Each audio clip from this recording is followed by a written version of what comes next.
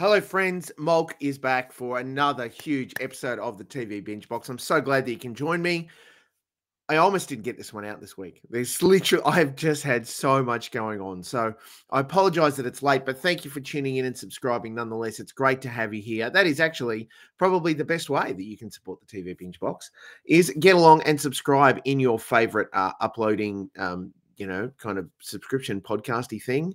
And words are failing me already because it's Sunday morning and I shouldn't be doing this now.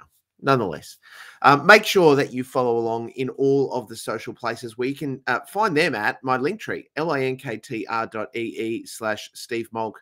That's all the TV Binge Box stuff. That's all the TV Black Box stuff. And heaven forfend, even my own personal stuff. What? I know. Thank you. That's how it works. If you want to do another huge favor, of course, you can rate and review the podcast wherever you are podcasting or listening from. That helps other people find it. It apparently also pushes it to the top of, I don't know, rankings or something. I know. It's a thing. This week, sci-fi, comedy, drama, and sport. I mean, what more could you ask for from this guy? Hands up where I can see them. Good gravy is Harriet Tubman. The inventor of the bathtub? Uh-huh. Roll it. Oh, hello. Who is this? It's your mama. If you're my mother, what is your last name? Mel. It's my mother. That confirms it. I'm Kublai Khan. Amelia Earhart. They're Romanovs. I am Sigmund Freud, and this is my mommy class. Master class. What? Who are you? Some call me Jesus Christ, Son of God. Some call him broken corny. General Grant. If the North wins, will you go to Disneyland? Well, that depends. Do they have a bar? I just can't believe that you're gonna betray Jesus. Judas! I know you hear me. You're gonna blow your hands for 30 seconds and you're just not gonna look at me? Sorry, I only have big pieces of silver. We are about to embark on the biggest campaign in the history of the world, Part 2. Noah, you were supposed to get 2 of every animal. I got 2 chihuahuas, 2 Pekingeses, 2 pugs. Actually, I got 3 pugs. Don't tell God.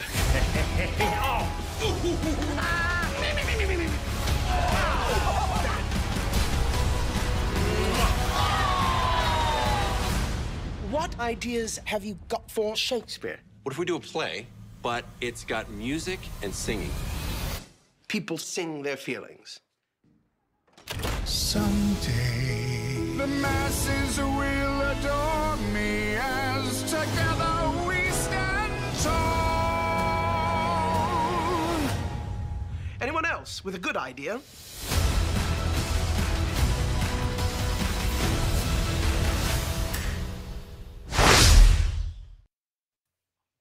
History of the World Part 2. Yes. So all of this is, of course, based on the original film by Mel Brooks, History of the World Part 1, which I think was nearly 40 years ago that was released. And look, I want to tell you that while there are some jokes in the first part that have not aged well, that's just the nature of comedy changing in 40 years. There's an awful lot in this that hasn't aged well and it hasn't been released yet. Look, how do I put it?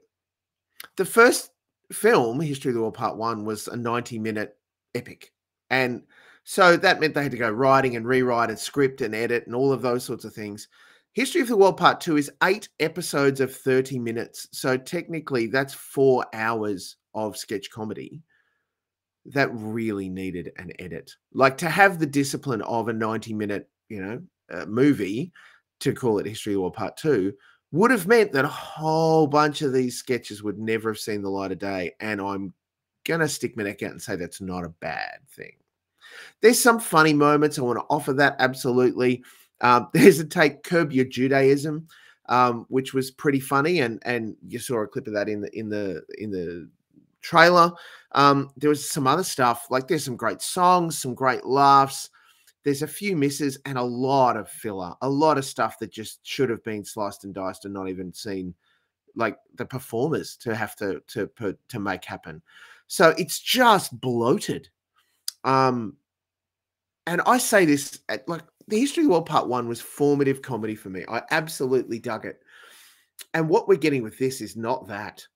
One of the, I guess, great things is that it has pretty much every comedic actor, pop culture freak, half important person you've ever heard on. Almost all of Hollywood is in this. Taika Waititi, Ronny Chieng. It's always great to see him pop up as an excellent Aussie comedian. Ike Barinholtz and Wanda Sykes and Nick Kroll are the key executive producers with Mel Brooks, and they actually, those first three form the first part of the first sketch and pop up through a whole bunch of sketches in the whole thing. Brooks isn't in it much at all. He is an old man, let's be fair. But we get to hear his voice, and I think that was part of the draw, is that Mel Brooks's comedy was such a central part of what History of the World Part 1 was. History of the World Part 2 feels like he's handed it over to a whole bunch of, great comedic performers and writers to do stuff, and everyone just pitched their script and they said yes. There was no no's in this. If there was no's, God, I'd hate to see what didn't make it. I'm so disappointed because I was so keenly anticipating this. And because it's sketch comedy, you might think, Molk, you're an idiot. All of it is brilliant. It is seminal, and who could not want to see more of it? Well, you might want to see more of it. And great, good work for you if you can. Well done, well played. I'm not sure that I'm going to go back for the last little bit that I haven't seen, because it just kind of got a bit out of control. If you want to watch it, History of the World Part 2 is 8 episodes long. They're 30 minutes, and they are being broadcast on the Star Tile on Disney+. 2 episodes a day, starting Monday, the 6th of March. So you can tune in on Monday and see the first 2 eps. Tuesday has the next 2 eps. Wednesday, the next 2. Thursday, the final 2. And if that's your bag, look, check it out and tell me that I'm wrong, please, because I wanted to be wrong. And the more I watched it, I was not wrong. So, History of the World Part 2. Meh. This next one brings back the Festival of the Boot.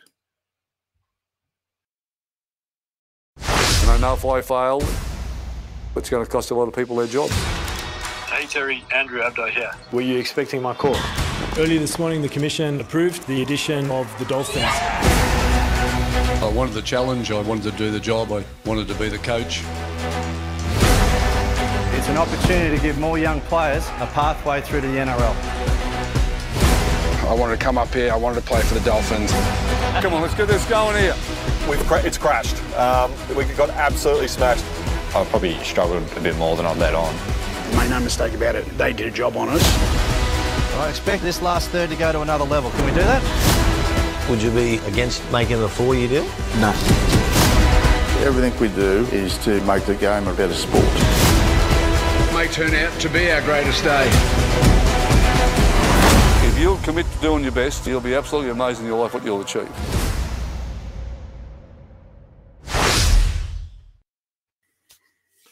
Dawn of the Dolphins is a brand new documentary landing on Stan this Monday, a 3-parter, all about the NRL's first new club in 16 years.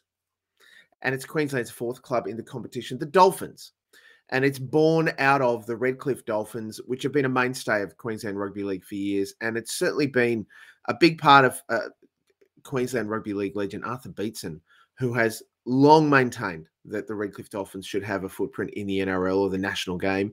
And the Dolphins are that. Please note that the difference. The Queensland Dolphins are the QRL team. The Dolphins are the NRL team. Can't have the same name. So they can have the same last bit, apparently, but they can't have the same name. Look, this is a documentary that I kind of felt a bit weird about. I've only seen the first episode. And all of it is about, of course, the birth of the Dolphins and their push into their very first game in the NRL competition proper, which at time of recording is this afternoon.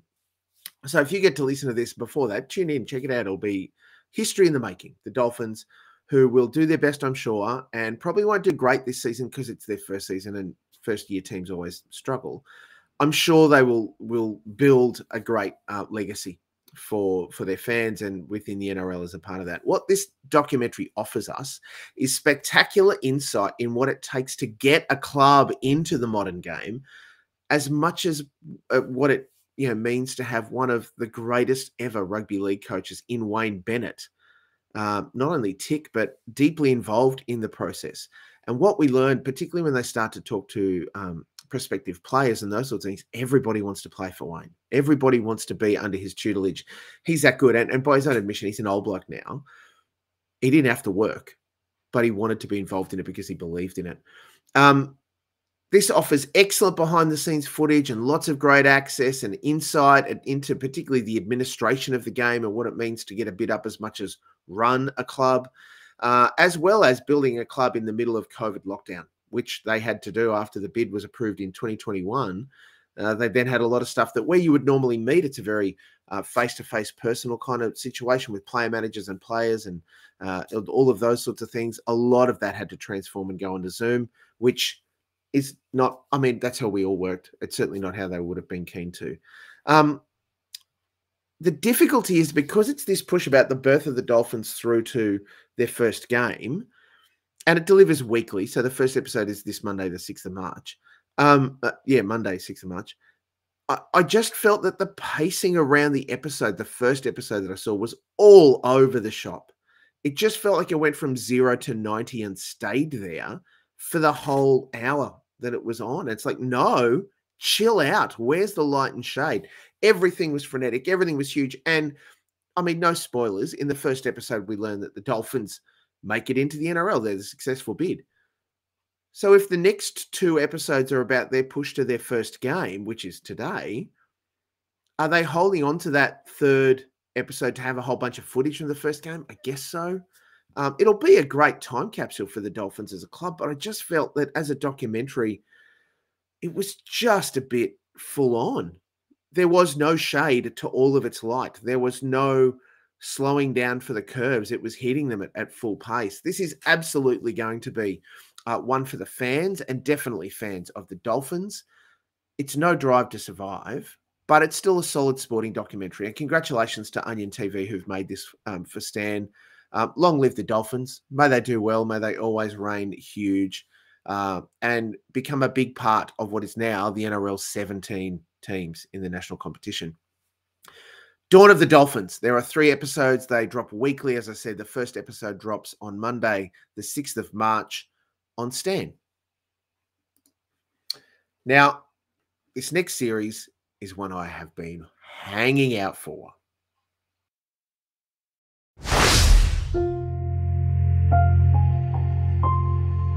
I told you once, you could be great. Or you can be nobody. To being nobody. This city has suffered a devastating loss. Murderers, such as these men, have no place in our civilized society. I don't think they did it. The cops round him up, and LA's got themselves the perfect patsies. It's worth fighting for. I just worry that... What? That you're not ready for another murder trial.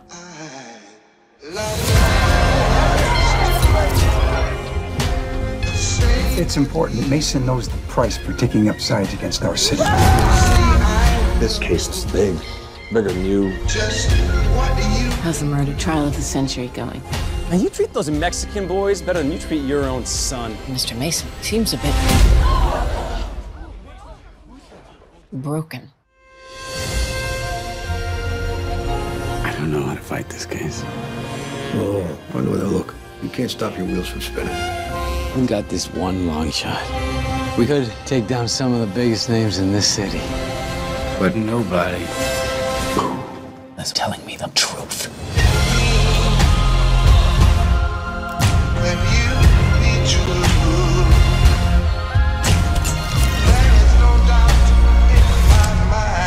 This trial is putting the city on edge. If I find out you're lying, I will. You'll do what? We will not allow you to humiliate a productive member of this city. Him or you? Order. They wanted the Wild West, they got it. There is no true justice. There's only the illusion of justice. It's not justice that's an illusion. It's a system.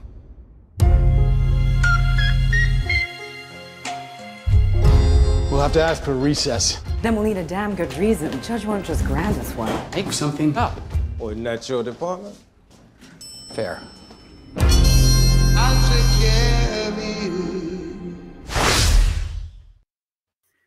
Oh, it is so great to have Perry Mason back. I loved the first season. I loved that they were trying to give us some kind of insight into where, you know, the great lawyer played by Raymond Burr came from. And in the TV show of the 60s, I guess it was, 50s, 60s. And this returns us to the ne'er-do-well turned, you know, detective and certainly lawyer, played by Matthew Rhys, and he's still battling his own demons. For those that watched season one, it was a bit patchy because it felt like, well, who's this jerk and what's he doing? And then all of a sudden he's a lawyer.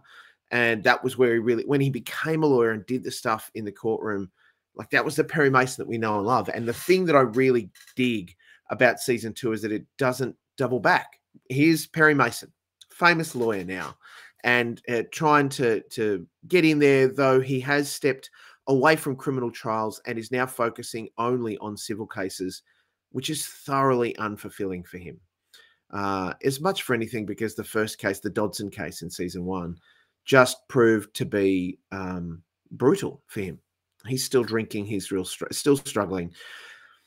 So why not take LA, and why not turn it into a time when the people who had money were really starting to get their hooks into the place? And this is what we find. The scion of a powerful oil family is brutally murdered. And, you know, what we have is that in the midst of us, Perry, Della, and Paul, the central three, Matthew Rhys, Juliet, Rylance, and Chris Chalk, are drawn into the center of that case that opens up conspiracies and, of course, the influence of money on power and all of those sorts of things. And it just so delightfully written across all of the episodes that you will want to tune in for and check out. It's 8 episodes. Incredible television. It's moody, LA noir. The soundtrack is sublime, and the devil is absolutely in the detail. You will definitely want to tune in for Perry Mason season 2, which you can do without having to have seen season 1, though I'd offer there's a few more payoffs if you do. But, you know, your mileage may vary. Check it out. It's delightful. And I don't know if you're caught in the middle of that trailer, Hope Davis, just looking menacing again, doing a brilliant job. She's in, of course, this season of Your Honor, first season and the second season airing currently on Stan. Hope Davis is phenomenal, but Matthew Rhys is compelling as the broken, you know, lawyer who is struggling with his own issues and those sorts of things, who is drawn into just wanting justice for people. And you can see it eating at him with some of the stuff that he has to do before he's really able to center himself and find his way in. Perry Mason season 2, there are 8 episodes. They run weekly, and they start on Tuesday, the 7th of March, 8:30 p.m. on Fox Showcase, and I believe it's also going to drop on Binge. This is going to be 8 hours of glorious television. You'll definitely want to tune in for Perry Mason. Now, friends, a final series is one that's actually kicked off. For whatever reason, Disney didn't give us previews this year, but I want to talk to you about it nonetheless. Oh, this is the way. Our people are scattered, like stars in the galaxy. What are we? What do we stand for?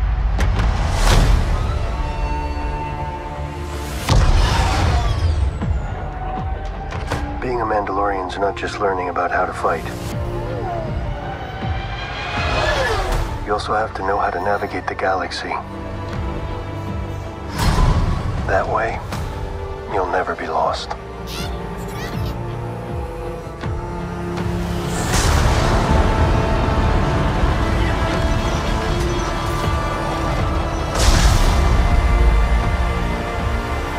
I'm going to Mandalore so that I may be be forgiven for my transgressions. May the Force be with you! This is the way. There's something dangerous happening out there. And by the time it becomes big enough for you to act, it'll be too late.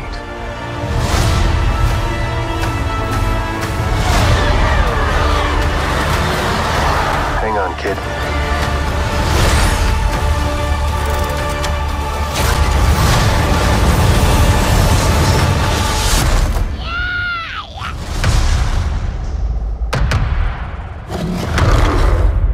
This is the way.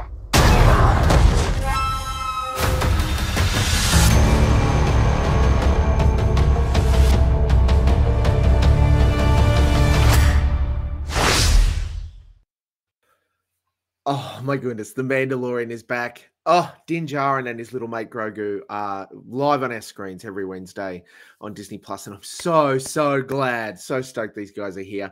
This season is set up as a redemption story for Din as he seeks to rejoin the Mandalorians after breaking the code, which is, for those unfamiliar, removing his helmet and allowing someone else to see his face. Part of the laws of the Mandalore is that they put, when they're given their helmet, they never take it off again in front of someone else, in front of another living being. So that's, I mean, a bit brutal, but that's the life of it. So he's seeking to make amends and to rejoin the Mandalorians because this is the way. Oh, it's so good. The first episode was brilliant and I think has set up an excellent third season in the Disney franchise. And we have to acknowledge a few things earlier.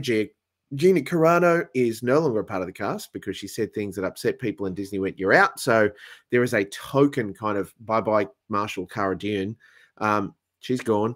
There are some great set pieces in the first episode. It sets up about 4 different plots, which I think is going to be great across the episodes that we're going to see play out. And that's what you want. You want to have some intrigue and some draw into this whole process because The Mandalorian has become synonymous with Disney Plus and this return to great storytelling within the world of Star Wars and on Disney. I don't buy the criticism that Andor ruined everything from The Mandalorian. They're different shows for a start. And I think that what we're getting from Andor is absolutely intentional in the way they want to tell the story. And goodness, I cannot wait for season 2 of that next year. As far as The Mandalorian goes, I think that what we're seeing is a developmental approach. We're seeing that it's got a story to tell. It's told it well in the first 2 seasons. And even let's be fair, it's half of the Book of Boba Fett. And what we'll see is a return to some of that. We'll see some of that harder storytelling and that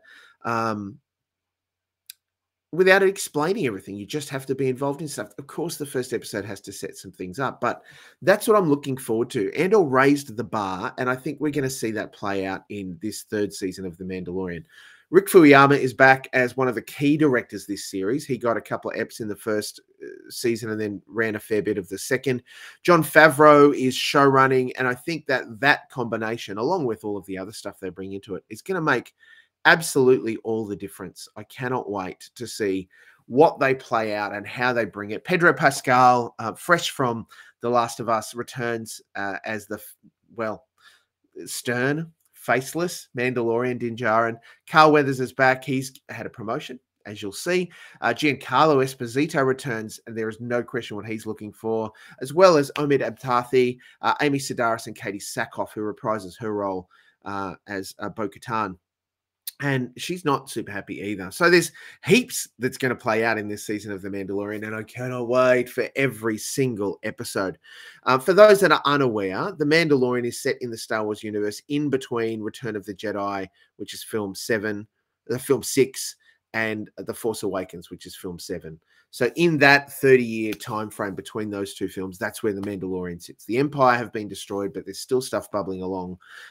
There's lots of outposts that are a bit wild and woolly, and there are people like the Mandalorian that can make their money as bounty hunters and yet find a bigger purpose and delightful. I read a story suggesting that Jon Favreau was saying that while Grogu was off with, I won't spoil it for those that haven't seen it, but off getting his training, if we want to call it that he was away for about 3 years from Din. So him coming back certainly means that there'll be maybe a little bit more Force action from the little green guy. Yeah, come on. The Mandalorian. There are 8 episodes. The first episode is out now, along with all episodes of season 1 and 2. And so season 3 plays out weekly on Wednesdays on Disney+. You will want to check out every minute of it because, goodness gracious, may the Force be with you.